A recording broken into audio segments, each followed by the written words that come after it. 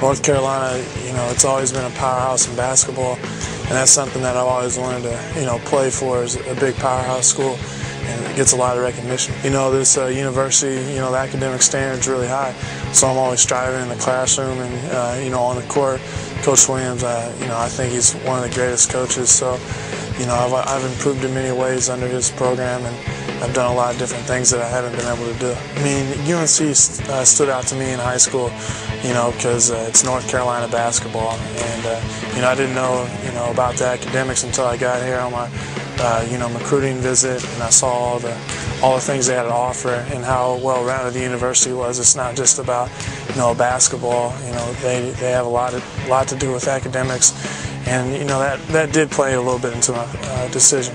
Transition to college from high school is pretty big, and so I think they helped me out with that a lot, by the study halls and the tutors and things like that. Yeah, I'd tell them just to slow down. I remember when I was in high school getting recruited by a lot of different colleges, I wanted to speed up the process. I'd say just take your time, look at all your options, and make sure that's a place you want to go to before you make a decision. And look at everything. Look at academics, off the court, the campus life, and everything like that.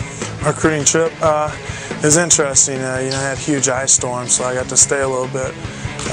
Airport was closed, so I got to see the university a lot and meet a lot of the guys, and they showed me around and showed me some things, and it was interesting. I think my education here has taught me a lot, and so I think once my basketball career is over, I'll use that as something to keep pursuing in life. I'll never know what I'll be doing.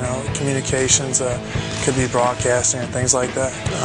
Being named by Stack, the top academic combined with athletics, it doesn't surprise me at all. I've been here, I've seen everything, what we have to offer athletically and academically, and I think, it's an honor to be here.